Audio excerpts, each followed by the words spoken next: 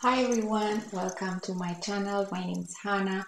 Today I am going to show you how to create or how to color the cells in Excel using based on the drop down list. Okay, so I have a video that I created a while back how to create a drop down list, so I'll make sure I link that down below.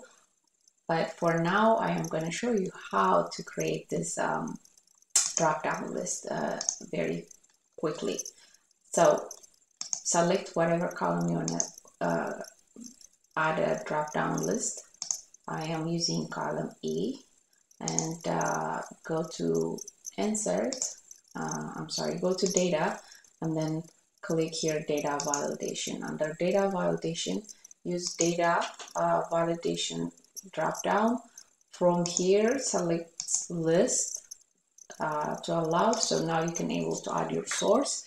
It could be a word, a sentence. I am going to use a simple yes, and make sure you always use column to separate the word or the sentence you are using, and then that's how you create. So I want to have a drop down, just a simple yes and no.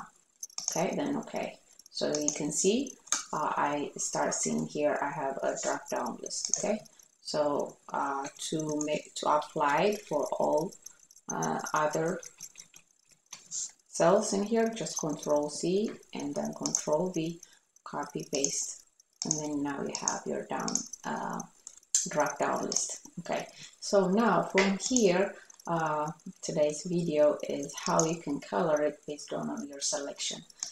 Say if I want to select the yes, I want able to see a color here, and that kind of helped me to have a better view, right? If I want to select a no, I want to see a color, a different color in here to give me a better view. Okay, so to do that, you select the whole select the whole cell, and then come to home.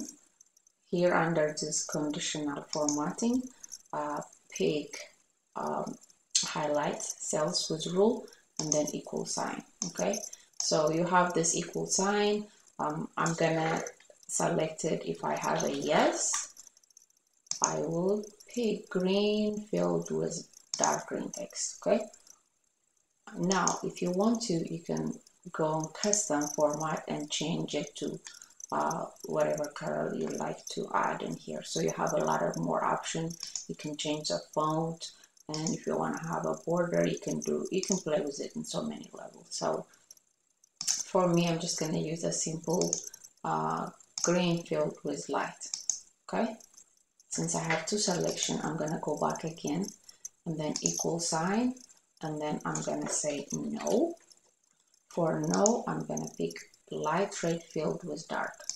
Again, you still can go and change the custom formatting if you like, and then you say it okay, right? So now if I use yes, it will change the color.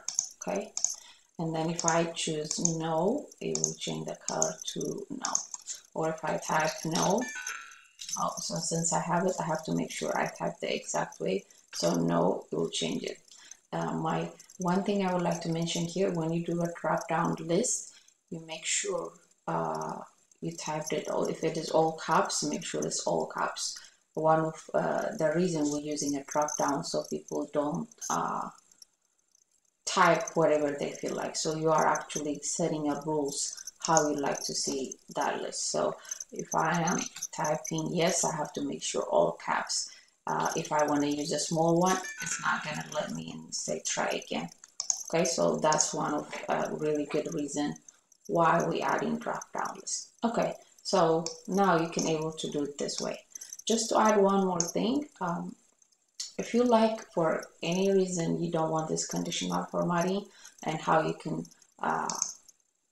remove it, you can just go in here, clear the rules. You can clear, like let's say if you have a selected conditional formatting in your table, and then you can only select and then clear the selected cell, or you can actually clear the entire tree. So it's up to you how you want to do it, but you can just clear it. This is the only one I have, so you can clear it that way.